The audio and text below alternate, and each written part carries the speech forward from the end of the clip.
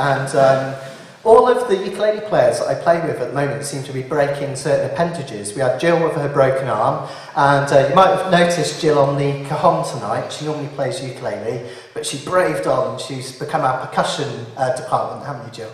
And Rob, unfortunately, broke his leg, so we haven't done a lot for a long time. But that's one of mine and Rob's favourite songs, because we were performing it at the UK Express down in Minehead one time, and my nail flew off midway through that song, and it was almost like in slow motion, you know, like in the action videos. I saw it toss through the air.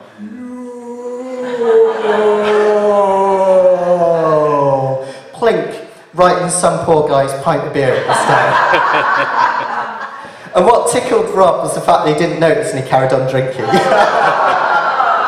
I half expected a choking fit in the next song, but it never came.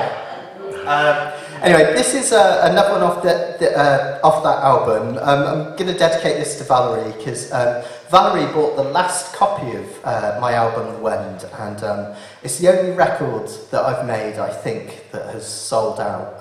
So it's one of the few ones where I don't still have loads in my mum's garage. I found records I'd even forgot making when Mum cleared out the garage last week. So this one's off that, and it's called The Wend.